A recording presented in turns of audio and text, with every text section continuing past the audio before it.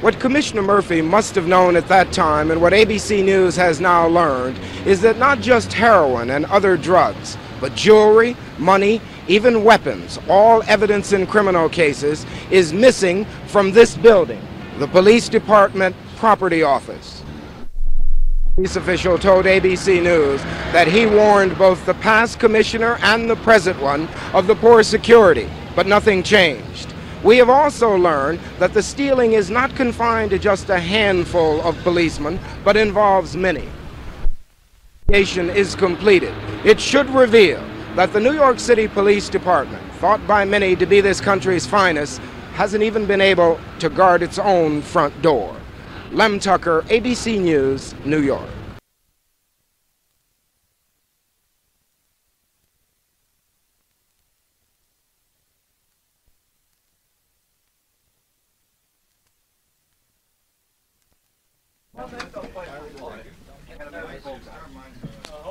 Mike, I got it, Eddie. I got it. Is the CBS one rolling too?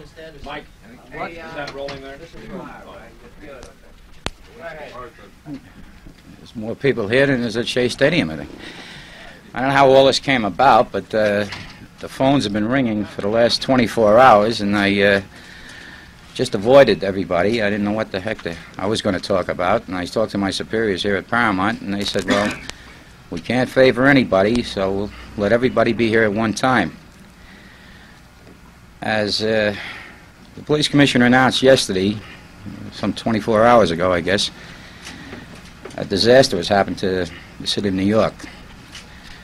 He's quite disturbed about it. I'm quite disturbed about it. I worked hard on a case back in 1962, as my partners did. Both my partners, when I say partners, I mean the Federal Bureau of Narcotics, and I mean the New York City Police Department and their superior. That amount of narcotic to be taken out of the police property court's office. Well, my recollection of it goes back to 1962. In the early part of 1962, in January 17th, my partners and myself, the entire group of some 300 men who was involved, seized 22 pounds of heroin, I believe it was, in Brooklyn, concealed in the ceiling, along with machine guns and machetes and revolvers, and with that, these weapons were used in other crimes at the time. And we arrested one at that time, Pasquale Fuca. And tracing back for the 4 months that we worked on that case, we discovered that we knew that Pasquale Fuca was laboratory on February of 1962. What the commissioner must be referring to as the theft or whatever, the missing property from the property clerk's office, must be pertaining to the narcotics that was found in the steamer trunk up in the Bronx. Because whatever it was, the difference of, there was a total of 112 pounds, as I recall, involved in it, with the 22 pounds in Brooklyn. Now, to transport that there, it took us, it took almost the entire manpower out of disposal. I remember our commanding officer at that time insisted that armed guards would transport this anytime it had to go in and out of court.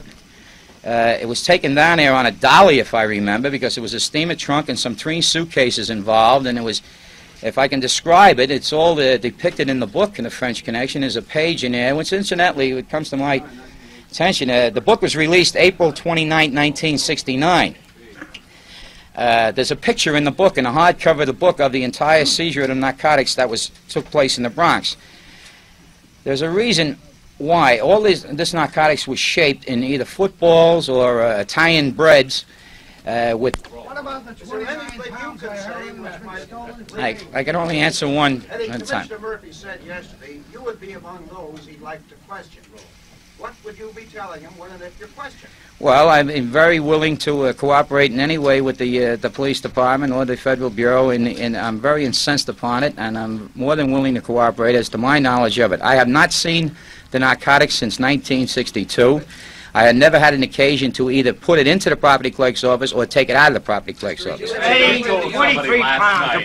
The Brooklyn heroin has been lifted as well. It was just announced down the headquarters. 23 more. No, I'm not aware of that. There was 22 or 23 pounds. 23 pounds it was. That was out of Brooklyn. That was in glassine. Those were in glassine packages, plain. That's missing now? Yes. Do you know anything about that at all? No, that's the first I heard of this. Now this is missing. You described the way you took the narcotics to court with an armed guard to protect the narcotics. You described it as being in a steamer trunk carried on a dolly. Nevertheless, the commissioner said yesterday that that material at one time was sent to Washington and returned by railway express. How does that strike you? Well, as I got from the commissioner, I didn't get from the commissioner, but reading his report, that it was sent down there for a display before Congress, and it was shipped back down by railway express. There's only one man, in my knowledge and my familiarity with the police department, there's only one man that can sign out the narcotics, the person who signs it in. And if he takes out, there's a voucher listing all of the contraband seen, whether it be weapons, narcotics, money, and what have you. It all goes on the voucher. If you take it out, you'd have to take out the entire seizure, including the machine guns, the machetes, and what have you, that was seized. Now, I know how we took it to court. How it got sent back here by Railway Express, I couldn't believe it when I read it. Mr. Regan, the last time you saw that narcotics loot, when was it? 62? 1962, yes, around February of 1962. Where did you last see it? At the property clerk's office? No, the first time I saw it and the last time I saw it, it was in Brooklyn on the first seizure, which was in January.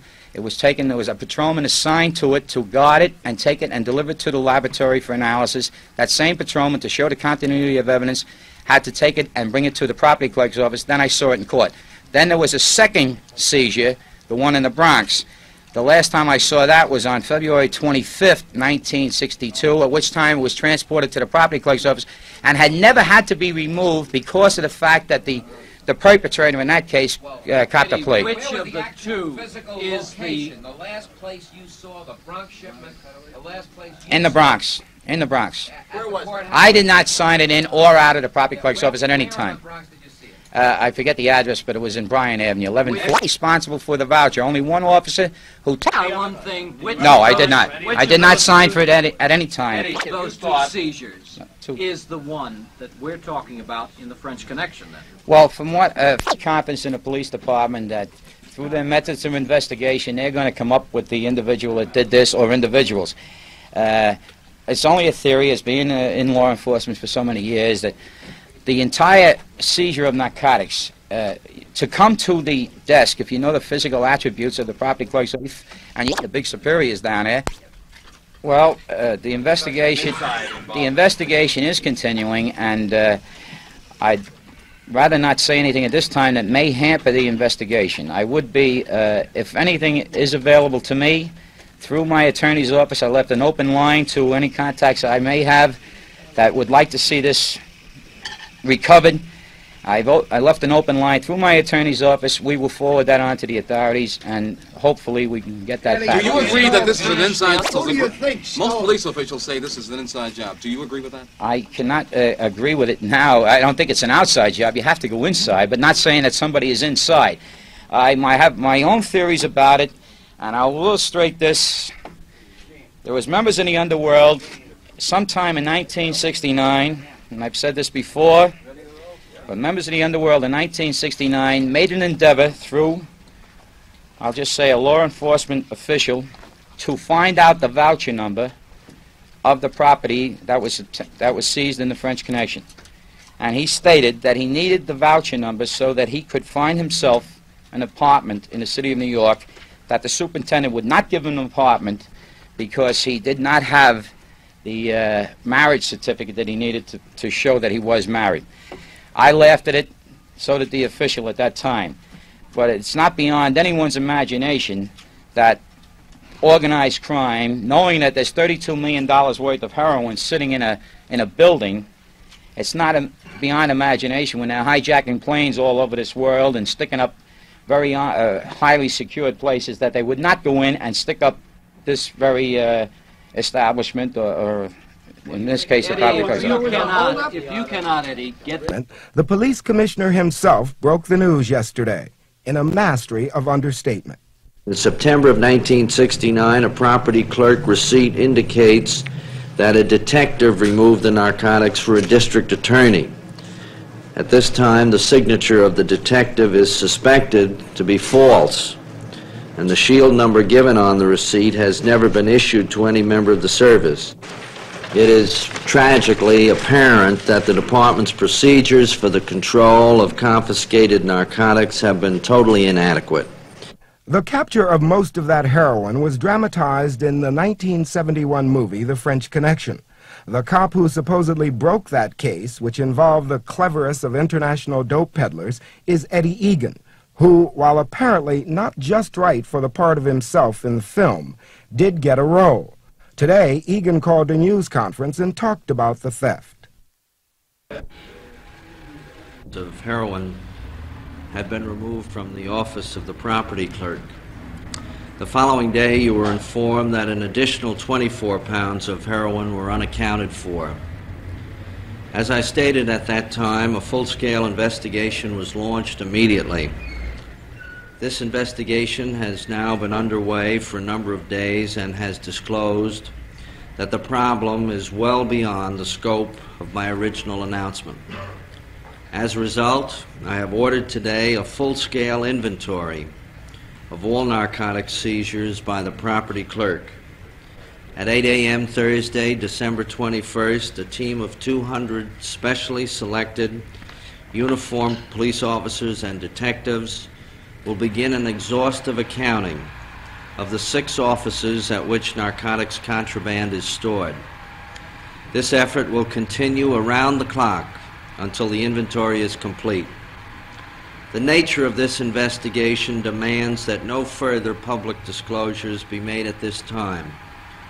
Until the full dimensions of this problem are known and our investigation has been completed, I will have nothing further to say.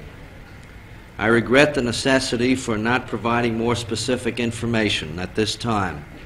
However, I am able to advise you that Mr. Najari has entered this investigation with our full cooperation and support.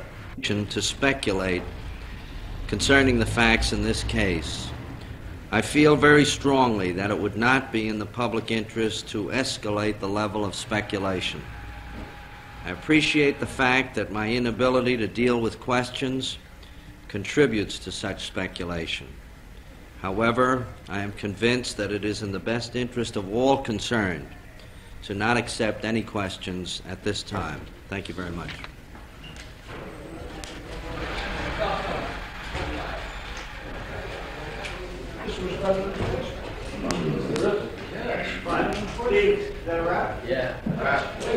Thank you very much.